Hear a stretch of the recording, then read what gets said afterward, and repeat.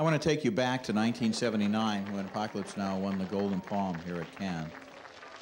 Everything kind of depended on this screening. Isn't that true? Because the movie had been rumored to be in trouble and... Yeah, no question. I mean, for all the things I was scared. I only said, let's show the film at Cannes unfinished as a necessity, because the rumors of how much in trouble it was were so now filling the papers that I felt my only defense was to just show it and hope that people said, oh no, it's not such a mess. We were struggling to convince people that the film was worthwhile at a time when everyone was saying it wasn't. So I was sort of put in a position of having to show it and having to finish it.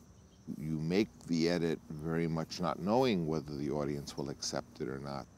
The editing process now is made just to try to get as much out of the film as good as it can be without the fear of it being judged by a small critical group or prematurely made into a failure.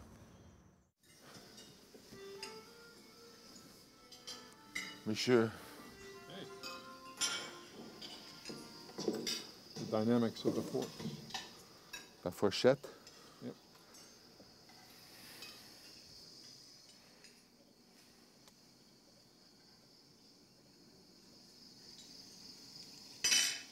I think pretty much the way we did this scene, it doesn't need even any subtitles at all.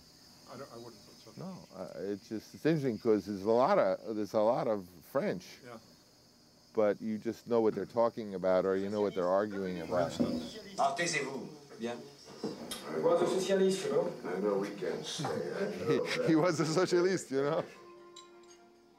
I was one of the editors back then who was taking things out because we were trying to make the film as short as possible.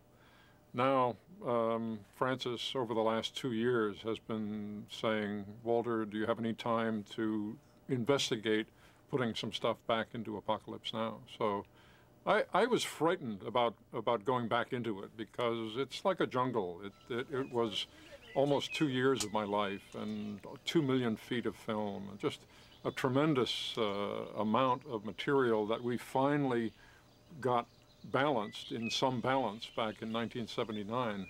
So to go back into it and to upset that balance and to hopefully find all these pieces 20 years later, it frightened me to begin with, and then I became curious. I started assembling it as if you would from original material without any reference to how it might have been done in the past. We lose the first, second war. As I said, I was nervous going in because I'd forgotten, even at this level, how flexible film is, that it's clay, it's cinematic clay. How you make transitions and how you can make an audience think about something over here while you're doing something in this direction. Hold on. And then suddenly something is knit together that was separated by 24, 25 years. It felt to me like I was right there back in 1978. I was able to recapture the spirit of the film.